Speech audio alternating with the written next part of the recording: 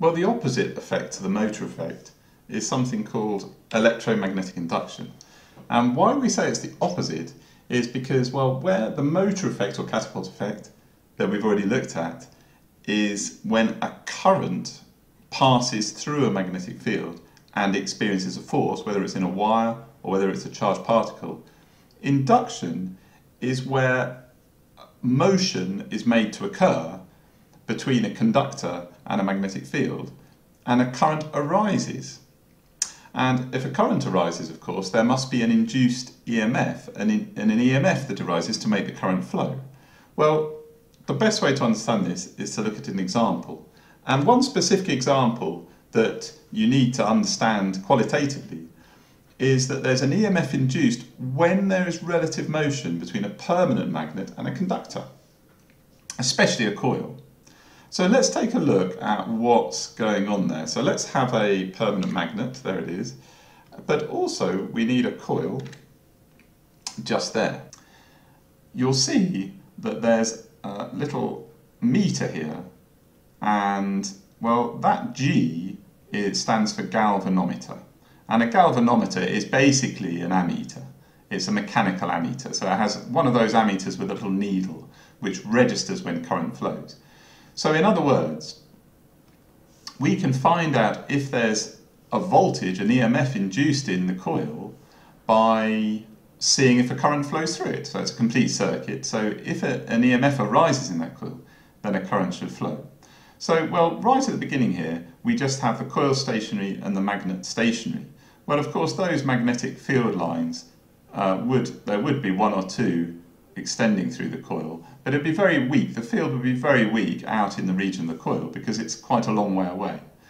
And so, well, there would be no reading on the ammeter at the moment. What I could do is say, well, okay, let's just kind of bring this whole coil a bit nearer. So I'm going to bring it right real up close to the coil just there and leave it there. Well, would there be a reading? Well, the answer is no, because while it's stationary, there's no relative motion between the bar magnet and the coil. It's only when there is some relative motion that you actually get a reading on the ammeter. So if we go back to the beginning, well, we would get some motion only during the process of bringing this magnet up close. And you can see sort of as we move it nearer, well, magnetic flux is now cutting through the coil. You're getting more and more flux going through the coil. In other words, as that motion occurs, we get more and more flux linkage. There's a change in flux linkage passing through the coil.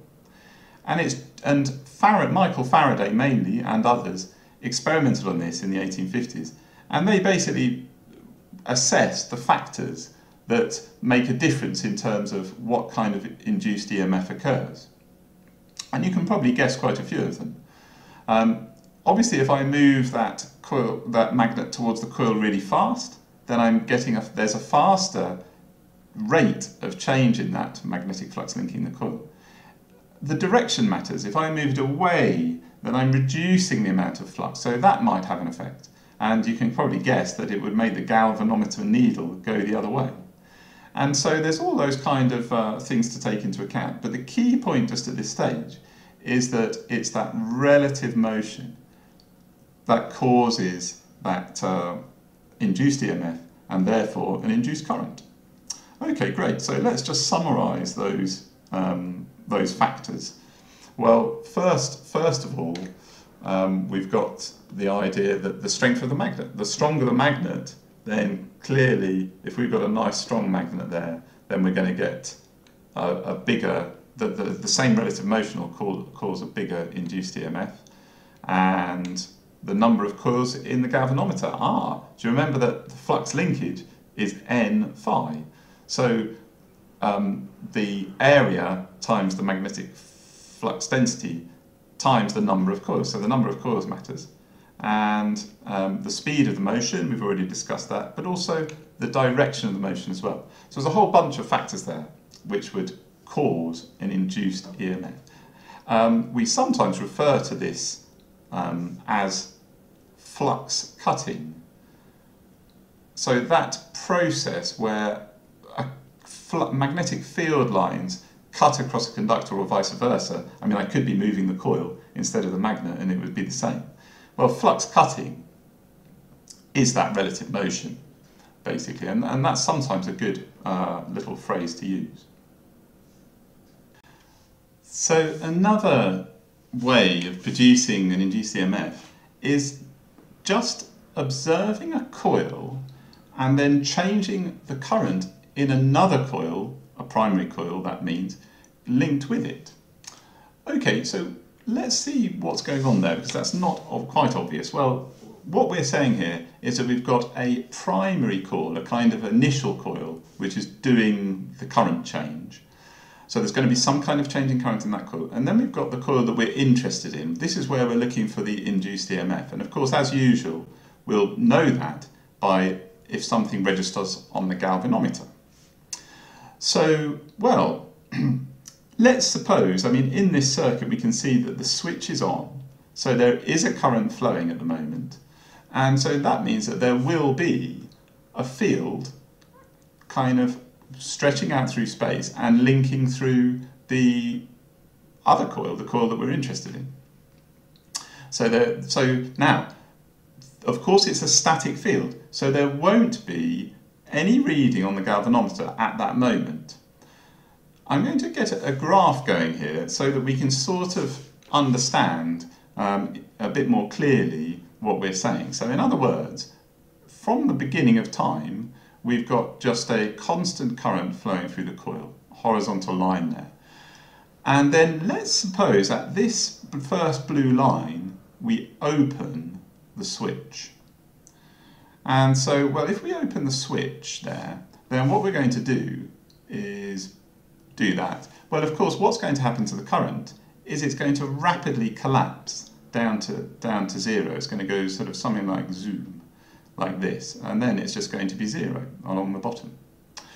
And the question is, what will be the effect on the secondary coil, on the coil with the galvanometer? Well, let's look at it by drawing another graph which shows the amount of magnetic flux passing through the coil. Even better, let's look at specifically the magnetic flux linkage. So we could call that NBA. Well, N is the number of coils that we've got there. B is the magnetic field passing through because of the primary coil, the first coil, and A is of course the cross-sectional area of the coil there. So, well, what will that value be equal to? Well, it's going to look something very, very similar to the current. I mean, of course the scale will be different, but it's initially, until the switch is opened, it's going to be a constant value. It's going to be just going to be across here. Why? Because we've got a static field, so the amount of flux linkage, NBA, is going to be constant. I could call that, of course, N phi, couldn't I? N phi. It's the same thing, flux linkage. But of course, when the switch opens, that is going to do exactly the same as the current. It's going to rapidly collapse down and hit the bottom, hit zero. Well, what that means is that during that collapse, so during this moment of the current collapsing, the field collapses, and therefore the flux linkage collapses. And so the lines are kind of gradually disappearing as the field collapses. So they're cutting across. There's a change in flux across the secondary coil, the coil with the galvanometer. So there will be an induced EMF, because it's when you have this relative motion of the field lines with a conductor that happens. So interestingly, if we now have a graph of the magnitude of induced EMF, well, that would have been zero initially. So while the current was static, there's nothing going on. But of course, just during the collapse, and only during the collapse, we're going to kind of get this little peak of EMF. There's going to be a little burst of activity in the galvanometer because there's flux change, because there's flux cutting. There's a collapsing magnetic field, and it's the flux linkage across the coil is changing. And then, of course, that's it. Then the current is constant. It goes zero now, and so that all goes back to normal. Let's imagine now that we close the switch at this second time. So if I put here, say at this point, let's supposing we close the switch. Well, the opposite is going to happen. We're going to have a sudden, rapid increase in current. It's kind of going to go zoop up to the big value again and constant. So, and you might be able to guess what will happen with the flux linkage. Well, the flux linkage is going to do exactly the same because the field is going to grow and come back to its original value. And so we're going to get another burst of induced EMF. Because there's now the field goes from 0 and grows and cuts through the secondary coil. So there we can draw another burst. Now it will actually be in the opposite direction, which we'll talk about later, but I'm just doing the magnitude of the EMF at this point. So I'm just going to do another peak looking like this, just for that region of change. Okay, so let's suppose we then just allow that status quo to continue for a little while, so up until the next kind of moment, and then now at the next time indicated here, at this moment there, let's suppose we do something a bit different. Let's suppose we start to mess around with the variable resistor. So let's suppose we gradually increase the resistance from this point here. So increasing the resistance in the circuit using the variable resistor up until, say, that point. So let's imagine that we increase our variable resistance, and so the current's going to drop down, and we'll do it sort of at a steady rate so that we just get a sort of steady decline, and then we just leave it at some value at the end. Well, the field is going to follow suit as before because they're proportional. You know, the size of the current is proportional to the size of the field, so that's going to drop down at a steady rate. Not that my line is very straight there. Well, what's going to happen this time to the induced EMF? What's the galvanometer going to do? Well, there's going to be an induced EMF, but it's not going to be as big, and the reason is because remember the last example, when we moved the bar magnet towards the coil, the permanent magnet, it was how fast we did it which made a difference, because it's how fast the field lines cut through the conductor. It's how fast the flux linkage changes actually. So if we're doing this slowly, we're starting with a big field in there, and then we're just gradually reducing the field, then that kind of change is taking place much slower. So as a result, the induced EMF this time is just a more mellow change. It will actually be steady change because we're changing the rate at which we alter the magnetic field steadily. So that's kind of what's going to happen. Interesting, surprising, and well, in the next section we're going to have a look at exactly how that's quantified. Well, these ideas are encapsulated in a really important couple of laws. Faraday's law, Michael Faraday expressed this from doing a lot of experiments, that the induced EMF is proportional to the rate of change of flux linkage. In other words, the faster the flux linkage in a coil, for example, changes, then the bigger the induced EMF is going to be. But there's got to be a change occurring in order to get an induced EMF. And he wrote that as an equation. Well, let's start off, let's just write it. Induced EMF is proportional to the change in flux linkage over the change in time. Well, so hopefully that makes sense. That's pretty clear. Rate that delta n phi is flux linkage, and delta t is time. Well, Faraday wrote it, and the form that it appears in the data booklet is with equals, and the constant of proportionality is neatly arranged to be 1. So it's just d n phi by dt.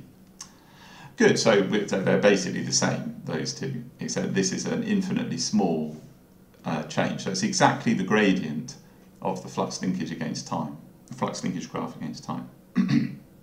Well, we'll see how to use that in some detail later on in some examples.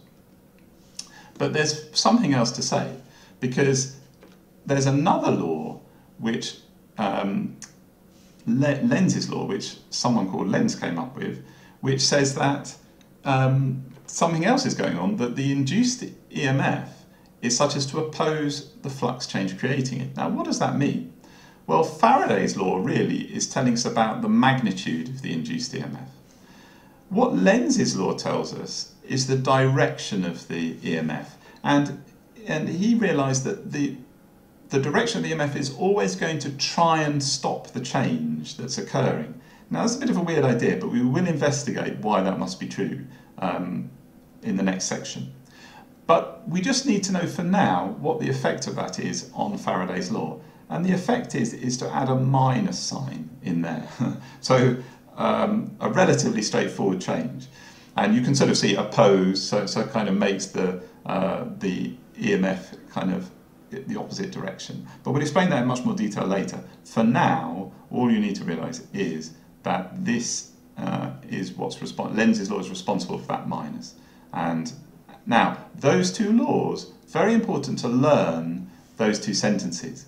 You know, that the induced EMF is proportional to the rate of change of flux linkage, 1 mark, or 2 marks usually, and Lenz's law, the induced EMF is such as to oppose the flux change creating it. They're often examined, and people write, and I know as an examiner, people write down all sorts of things. So it's really important to get those accurate. And and so if you sort of have a vague idea, it's really easy not to get those marks at all.